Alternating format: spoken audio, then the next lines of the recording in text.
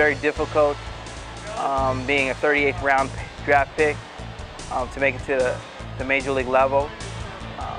I did the calculations on the percentage of people who actually make it out of the 38th round is about 2% chance that I had of making it after I got drafted. So it was very slim. So I realized I needed something else. I mean, just my natural talent wasn't enough, especially coming out of Connecticut. I was really raw. I didn't really have the experience. I realized after I got drafted, I got to my brink, and I wasn't playing. I wasn't on the track that I wanted to be on. And I had a talk with my uncle, and I said, from now on, I'm just going to go out there and I'm going to dominate. So what I started doing is I started reading my word in the morning time. I'd pray before I get up to my bat. I started reading my word at night before I went to bed every night. And this became a part of me. It became a routine. It became something that I look forward to doing. I would gain strength in just listening to the word, and then I would apply that word to the field, and I would believe that God's going to work through me, my body. He's going to work through my hands. He's going to be my eyes to see. He's going to do all these things through me, and I started gaining a lot more confidence in God, and that was how my relationship started.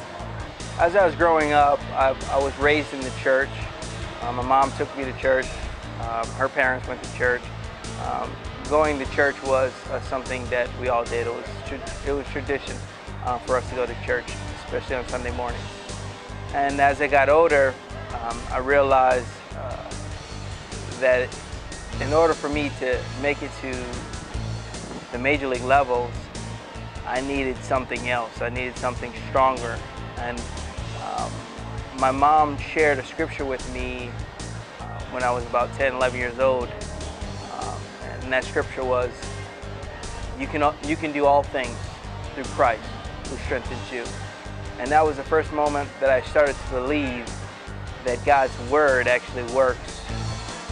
And I carry that scripture in my heart throughout my entire baseball career. But the one thing I believe, that my faith in Christ, my faith in believing that God was going to help strengthen me, and believing that all things were going to work together for my good. It's very difficult to stay grounded, especially at the major league level, because you've accomplished so much.